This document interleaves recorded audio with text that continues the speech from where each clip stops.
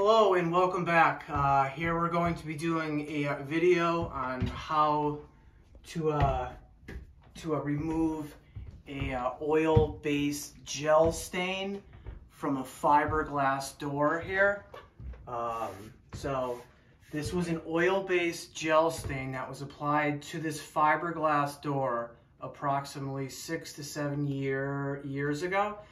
And as you can see, the sun has just done a number on this door. The house gets southern exposure, so it really gets a lot of UV light. There is a storm door, however, and that will protect it from like the rain and the snow, but the storm door can enhance the heat because the heat gets trapped in between this and the storm door. So especially in the summertime, the heat makes this so hot here. But as you can see, like around here, around the ovalness here, it's completely gone. And just by touching it, it's starting to flake off here. So again, this is a stained fiberglass door, and a oil-based gel stain was used in the past. So it's not like we're trying to remove a latex paint. And again, this is a fiberglass door, so a lot of the removals that you buy at the store, at Home Depot or Lowe's, those are too harsh or too abrasive for the fiberglass doors. The material that you use to strip it can actually eat away because it's a softer material. It's not steel. So it's very soft here, so we can't use a lot of those.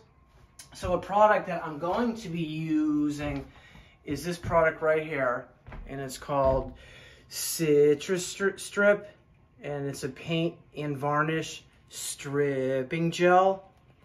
And it doesn't have any harsh fumes. It removes dried latex and oil-based paint, and it says that it strips multiple layers, and it has a citrus scent to it. So this is the product that we're going to be applying to this fiberglass door that again has an oil-based stain on it. So now, whenever you try to attempt a project like this, we're dealing with a tile floor here. You want to protect the floors here. So a good idea is to put down this stuff right here. It's called X-Board, and it's made by Trimaco. Okay, and it's nice and thick, and it'll protect the floors or the carpets or the wood floors. And it says right down here that it's easy to work with and lays flat. It's durable and long lasting. It's a liquid repellent, so if you drop water down onto it. And lastly, it protects the floor here. And we have some scouring pads here, and these are made by 3M here. Okay, and this has a number 2 to it here. And one is coarser than like the other one here, so I bought them both here. And then we obviously have these gloves here to protect your hands, because the stripper will affect your skin. And lastly, we bought a 3-pack of the Anvil. These are plastic putty knives here. We don't want to use the metal ones, because the metal ones might gouge or scratch or dig into the soft nature of the aluminum doors here. So a 3-pack, the first one is 1.5 inches wide, then we have a 3-inch, and lastly we have a 6. So it's just a good idea just to buy a 3-pack so that we can work all parts of the doors. So what I'm going to do is I'm going to put down the X-Board here to protect the tile, and then we'll be back to start to apply the stripper right here. So we'll see you on the next one. Okay, so welcome back here. I obviously have my gloves on for protection here. And as you can see, I took off the hardware here, there, and down here. And as you can see, what the door had looked like when it was stained. And then the kick plate was on, and the door handle. And up here where the door casing blocks the amount of light that hits the door, you can see that it's darker up at the top, more truer to the color that it was once it was stained here. So you can really see how much this has faded and worn away the oil-based gel stain that was applied approximately 6 or 7 years ago here. So again, we're going to be using this product right here, the Citristrip, and this is a safe product to use to strip a aluminum door, or a fiberglass door, and so don't use something else that is too abrasive for the fiberglass door. So I have a Corona 3-inch brush right here, and this is a Chinex brush here.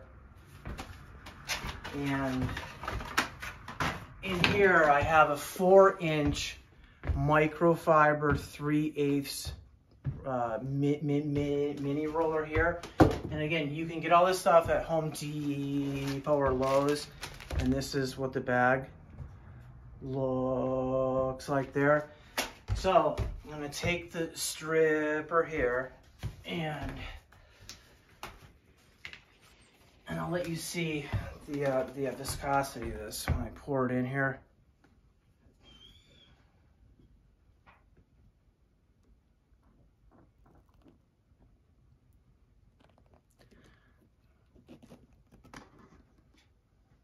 Okay, so that's going to take care of that there. Take my brush and work it back in there. Okay, now you can apply it with a brush, but I'm going to use a roller too here, so you can see it in there, and just get it all over the roller and get it on that side right there. So I'll get it on like the end there.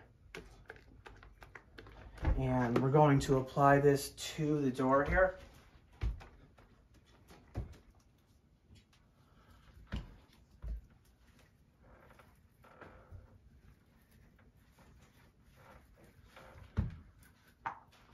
So I'm using the roller here just to spread it, to get this on. And you can really get in the grooves here because this roller has the nap at the end of the roller here. So we got a lot on there. And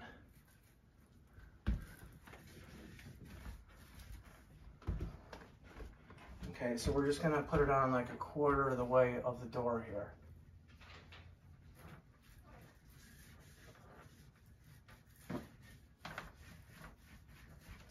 Okay, so I'm gonna put this in there like that, and then I'm gonna use the brush here to just go over it. Now you want to go over it, and you want to leave a lot.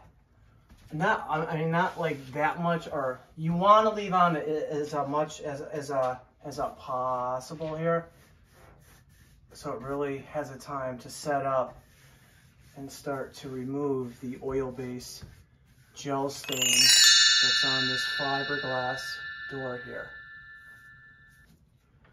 And the brush helps get it into the grooves, whereas a roller, it would be harder to like brush it or to work it in with the roller here.